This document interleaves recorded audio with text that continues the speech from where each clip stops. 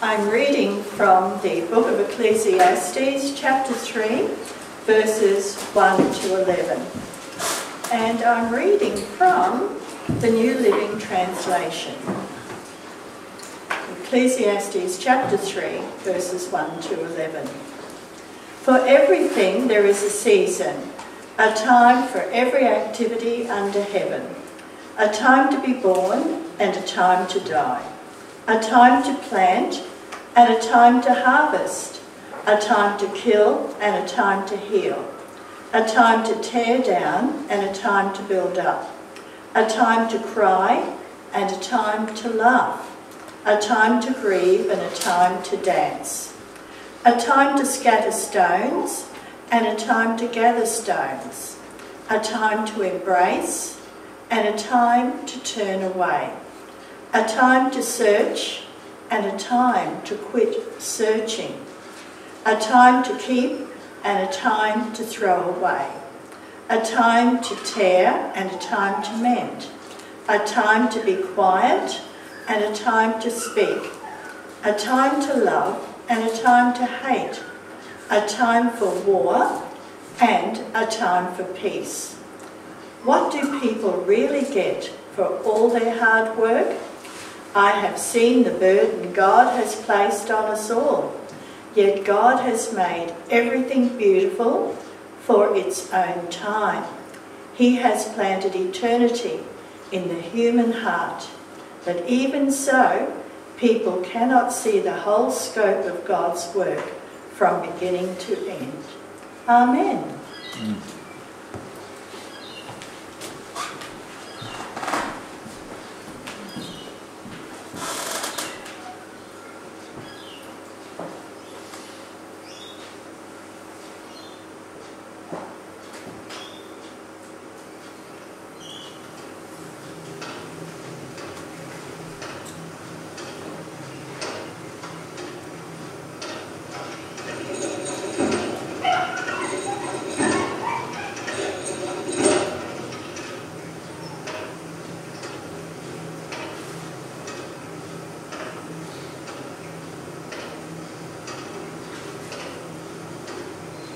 Hello, I'm John Taylor, and this is the Corpus Clock.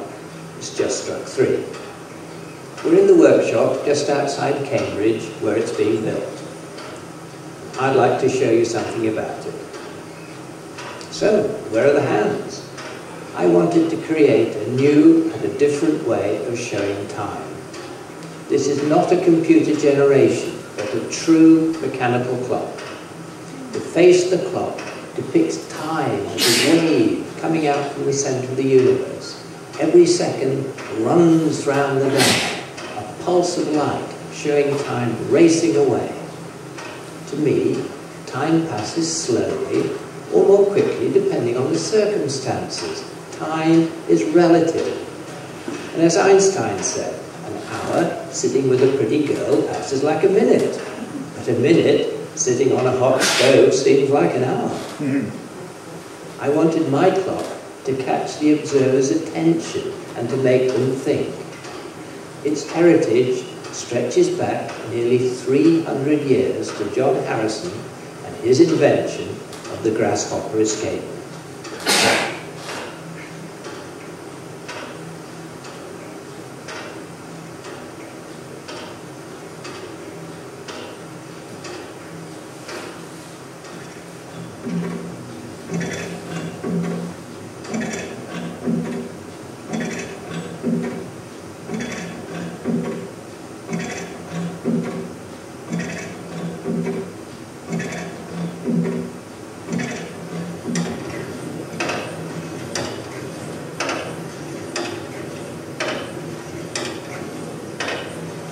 For the Corpus Clock, I've enhanced the image of the grasshopper into a chronophage who munches a minute every 60 seconds.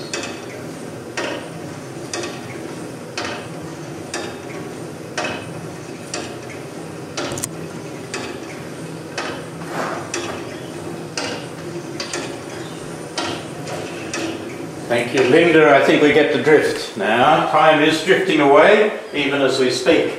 And we want to talk about time this morning. Have you got time? We've got time. let's make time. And I'll turn this on just so that we're ready to go, if I can find the switch. There we are. Whitfield and Wesley apparently can preach the gospel better than me, but they can't preach a better gospel. That was a quote from none other than C.H. Spurgeon. Have you heard of him? Yeah. C.H. Spurgeon was one of the great preachers of a century or so ago, and he said that Whitfield and Wesley were great preachers, that's for sure, but the gospel they preach is the best there is. You can't preach a better gospel than that. Can you, Neil? Neil was reminding us of that during the communion talk this morning. Christ has accomplished much on his cross. Well, we're going to talk about time, and I'm going to start with a story, well, an illustration perhaps. Imagine a bank that credits your account with $86,400 each morning. But it carries over no balance from day to day. Whatever is left over at the end of the day is cancelled. So you must use it while you've got it, while it's in your account. In fact, we have such an account, of course, but it doesn't deal in dollars, does it? Each day we have 86,400 seconds to use. Seize it, make the most of it is the challenge, isn't it? And so easily those seconds drift away, those minutes are lost, and we fail to seize their potential. I like this story of a little boy who was stopped on his way to school, on his way into the classroom. We'll call him Tom. Now, Tom, why are you late? And Tommy looked a bit tearful. He said, "It was late when I left home, miss." "But why didn't you start earlier?" the teacher wanted to know. "Because," said Tom, "it was too late to start early." That's a fact of life, isn't it? That time gets away on us, and we have a job to do, to find time for what matters in life. There was somebody here a few years ago, not here when we were at the Tullawong School, who did a communion talk, and a friend of his, I think, had died. And he says, "That does it. I've always wanted to get a gun, I'm going to get it now. Life is short," he said. Well, what would you do if you had time on your hands to choose what to do? Would you go and buy a gun? Would you go and buy a sailing boat like I did a few years ago and enjoyed it immensely? What would you do if you had time on your hands and the opportunity? Would you spend it on worthwhile pursuits? That's the challenge we all face in life.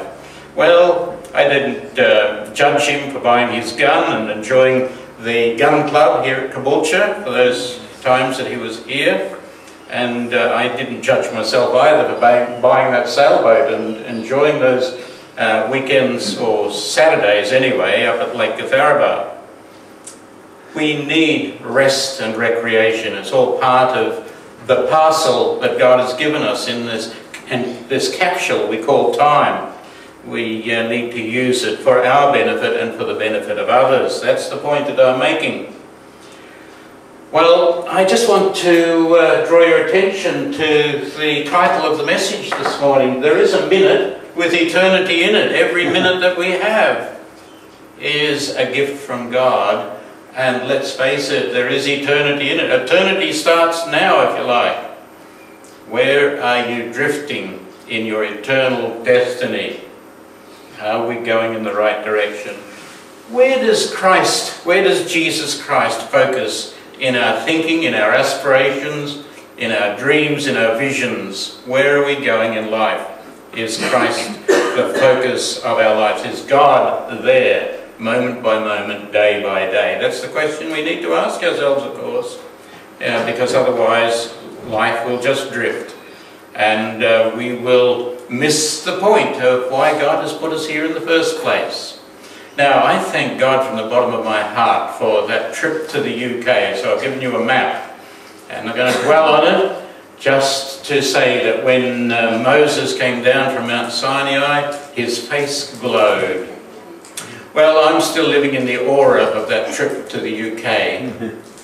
I was looking forward to it. It just came out of the blue. Well, really, out of the death of a loved one, David Judson, who was a missionary with us in the Middle East for quite a few years. That's the next slide.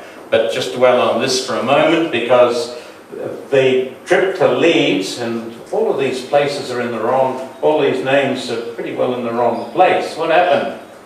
I fixed Liverpool up this morning, Linda, and Leeds is up a lot further. Let me show you where Leeds is. That was where the Thanksgiving service was that we went to honour David Judson. Edinburgh is further up in that waterway up there, and so is Glasgow over there. I fixed Liverpool. I fixed Liverpool up, and I didn't notice that Weymouth is that little point there. Yeah, there. Gloucester is nowhere near there. Joan, you would know all this, wouldn't you? Gloucester is way up here. London's on the coast. This was it was fine, Kim, when I did this yesterday.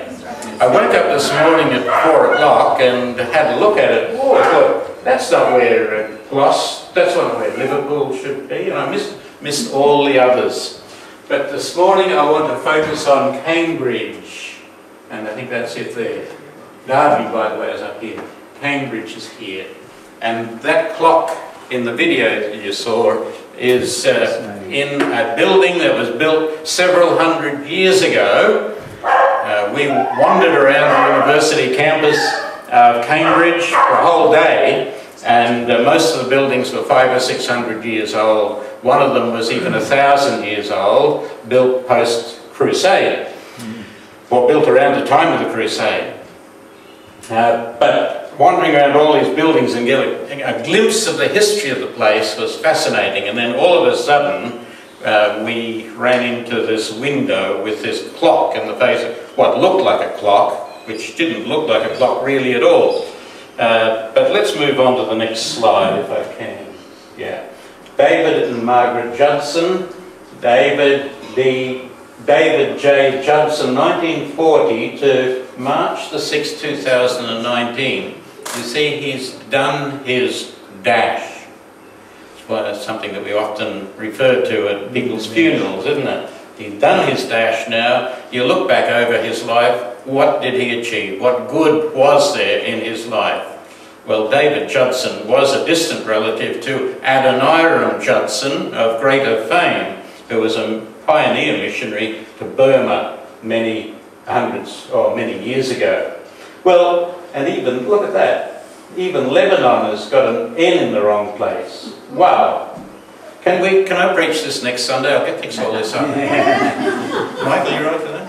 No, I'll press on. Lebanon is where David Judson spent most of his missionary life. At the same time, or after a little bit of time, in Lebanon, Joan and I went to Ajman in the United Arab Emirates. And there's a picture of another couple that we used to know a long time ago. Let's get right down to business.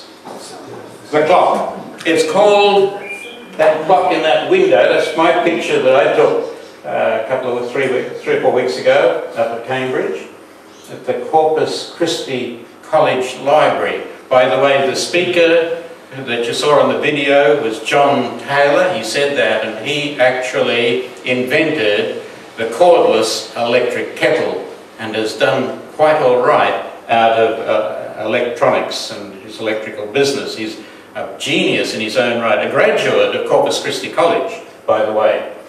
And so he had some money to spare. He wanted to renovate the Corpus Christi Library, and part of the contract was that he would also install a clock. Well, there was no mean clock. That's £1 million, $2 million worth, that clock, just from getting engineers to dream up the concept and so forth. Did you notice the eyelids of the grasshopper open and close? Yeah. Randomly, by the way, and that's operated by a spring. It's all mechanical. He's got a spring-loaded eyelids in that grasshopper. And it's just fascinating, all the details that he's put into it. And it was broad daylight, so you had to look very closely to see where the blue lights were telling you the time. I think it was about 5:05 when I took that photo in the afternoon. I put the next one in as well because I got that one off the webpage. The picture that I took, the light was at the wrong angle and you can't quite see the grasshopper at the top, right? But that grasshopper itself is quite a masterpiece of engineering. It's called a chronophage. He gave it that name deliberately because in fact that's what happens, as he said, to time in the hands of man. It gets eaten, and so the clock is a time eater. Did you also notice that sometimes the second hand, the blue light on the outer rim, would go around quite quickly, and other times it went fairly slowly? It catches up about every 5 minutes, so it does give accurate time. But he also used that to make the point that time is relative, depending on the circumstances in which we're in, our mood at the time, what we're involved in, and so forth, whether we're talking to a pretty girl or sitting on a hot stove, etc. So I was fascinated by that clock, having walked around and been fascinated by all these great cathedrals on these college campuses, and by the way, saw the quadrangle where that Harold Abrahams used to run and try and beat the clock, strike 12 times at midday. He didn't actually break that record. He didn't actually achieve that. That was achieved later on. A bit of license in the film there, The Chariots of Fire. But it has been done a couple of times since then. And cobblestone, not a smooth concrete track either. But anyway, that's by the way. I'm wasting time now, aren't I? I've put that clock alongside that clock. This was my great-grandfather's clock, Jack Spratt. He built several grandfather clocks.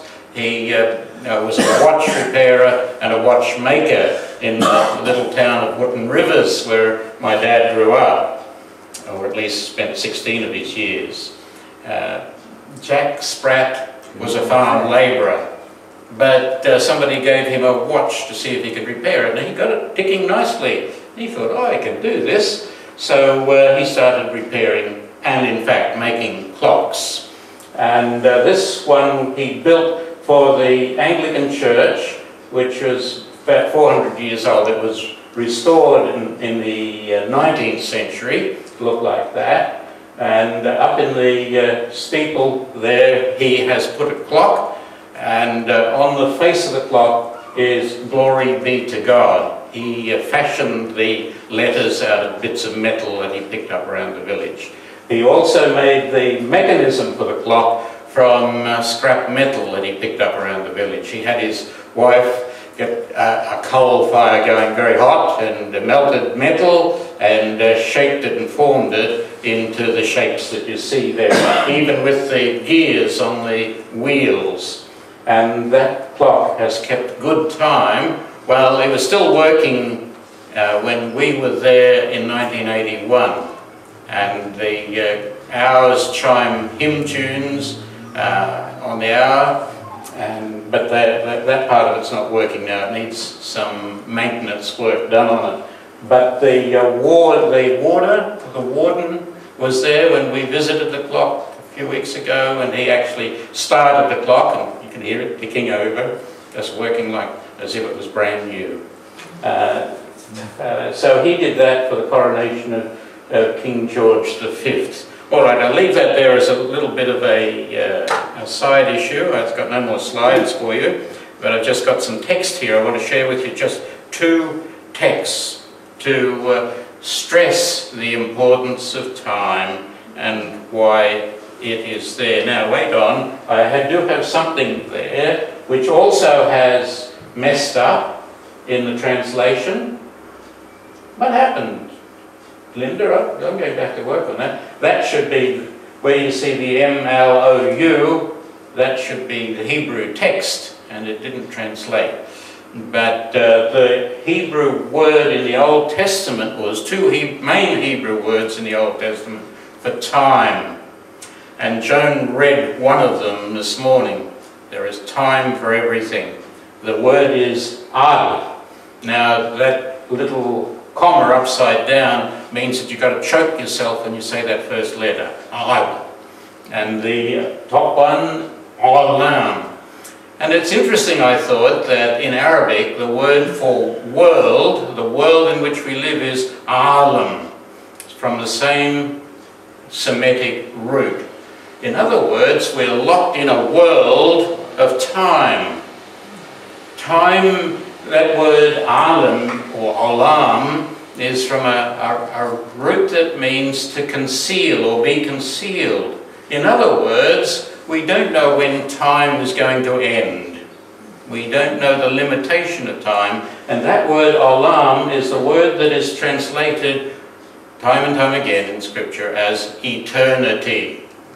So we think of eternity as not having an end at all, but the strict translation of the words we use simply means that we don't know how long we have, what length of time. Perpetuity, I suppose, would be a fancy word to use in describing the measurement of time.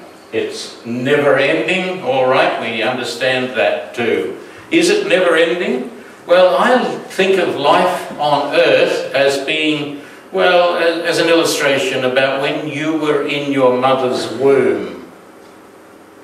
And then well, you weren't even you then, you were just an egg. And then that egg was fertilized, and ultimately you were born.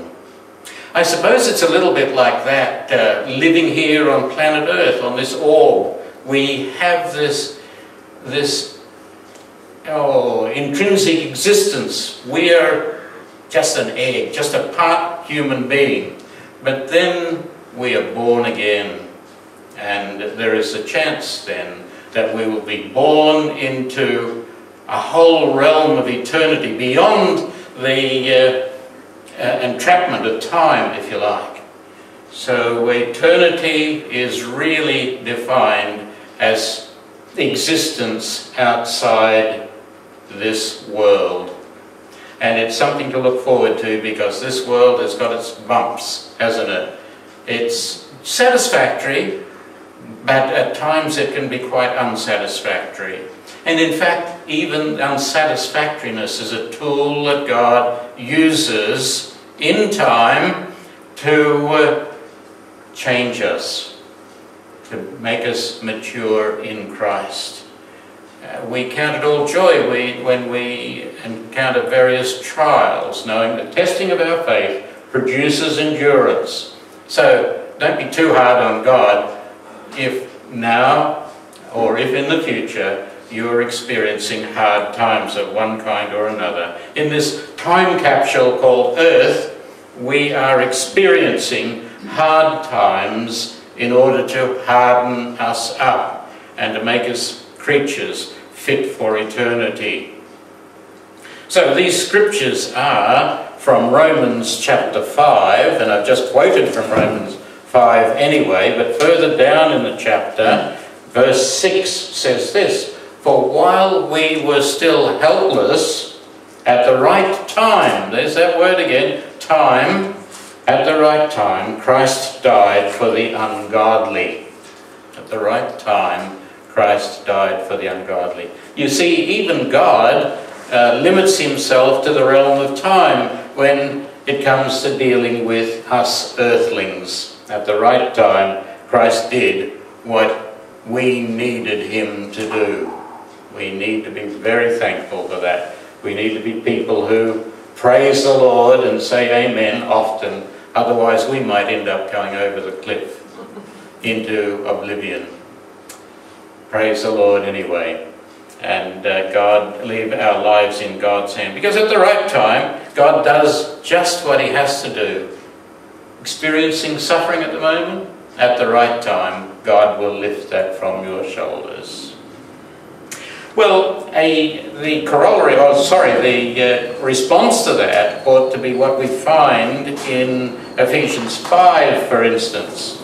I've got my bookmark here, so I'll read it. I've got part of the text in my notes, but I'll read from verse 15 of chapter 5, and this will be my penultimate thought for this morning.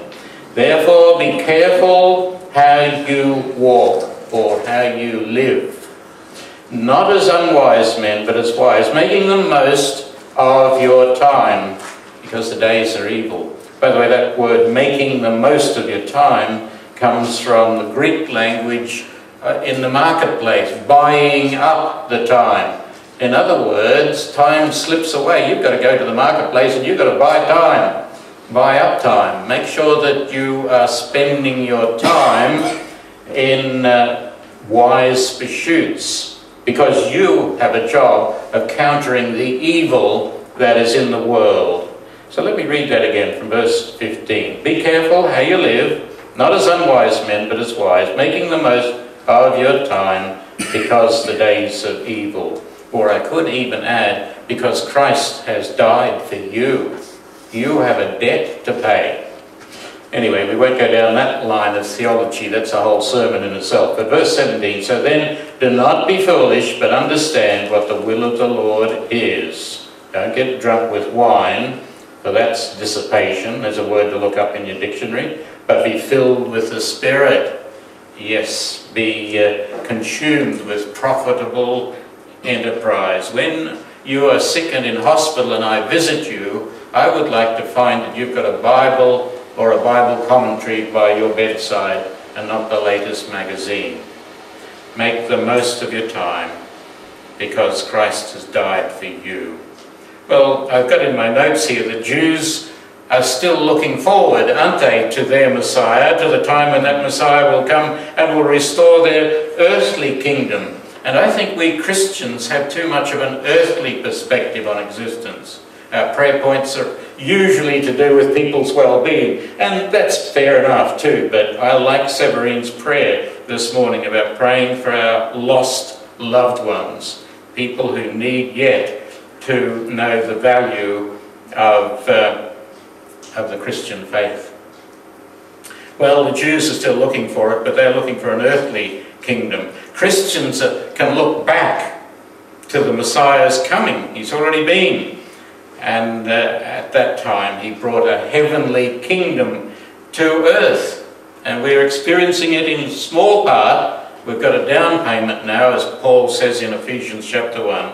We've got a little glimpse of that heavenly life, that kingdom life, so that we can now look forward, and we should be looking forward to his coming.